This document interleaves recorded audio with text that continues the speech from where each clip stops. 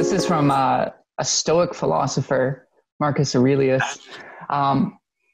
It never ceases to amaze me. We all love ourselves more than other people, but care more about their opinions than our own. This kind of makes me kind of look at creative people and see that, you know, a lot of times when we put things out, a lot of times when we share things, it's like we do care way more about other people's opinions than what we care about it. Oh yeah. Right. Yeah, I don't know. I think I'm older than both of you. I care less. That's good. Oh, it did.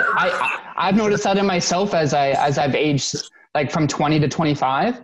Like, yeah, I know what you mean. You do care less as you grow older. Yeah, it's a weird thing. Like when I was in my early 20s, I was like, I'd say relatively fit.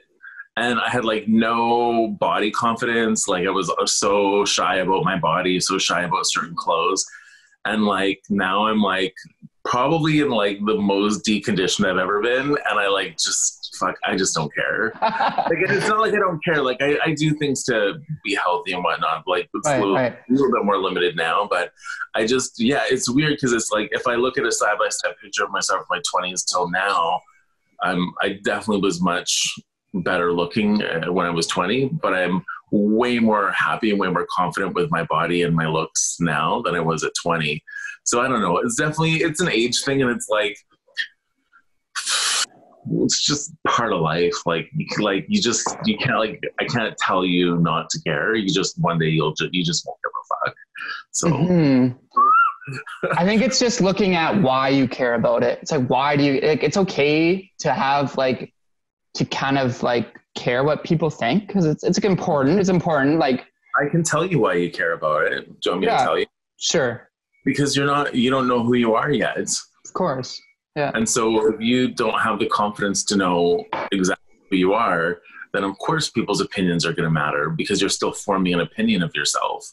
Yeah. And at this point in my life, there's still things I'm definitely insecure about, like for sure. But most things I'm pretty confident about who I am and what I'm doing. And if people don't like it, maybe it makes me sad. Maybe I cry about it. Maybe I get angry, but like, I get it. Like I'm me. Do you know what I mean? Like when I broke up with my last ex, he had problems with me and I was like, this is it. Like, this is the package. You're either in or you're out. Like, like if this isn't going to work for you, like, I get it. That's cool. But it's like, I'm not changing. Like, this is who I am. Right. So yeah. Whereas but in my 20s, I would have been more like, I would have tried to maybe more navigate it and be like, oh no, I'll change for you, or I'll try to do this better, or I'll try to do that better. And like, now I just know more what my non-negotiables are.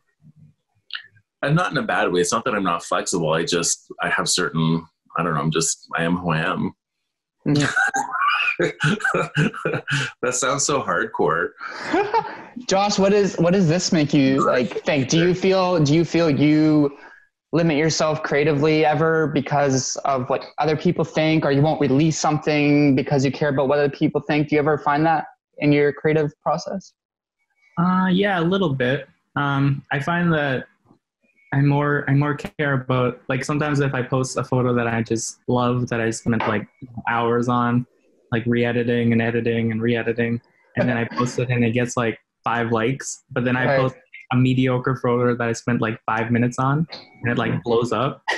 I'm like, oh man, like I really suck. Sometimes.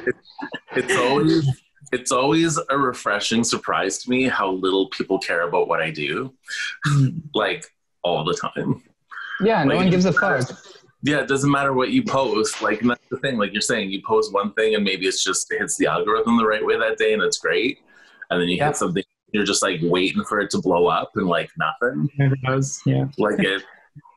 Yeah. So I guess we can't view it as a reflection of our own worth, and you never should. I mean, that's such a trap with fucking social media and like the metrics of likes and shares and views. And it's like, I mean, we put a big emphasis on it because that's how we get seen. That's how we get jobs, is by getting these metrics up. But at the same time, we can't let that dictate our creative process.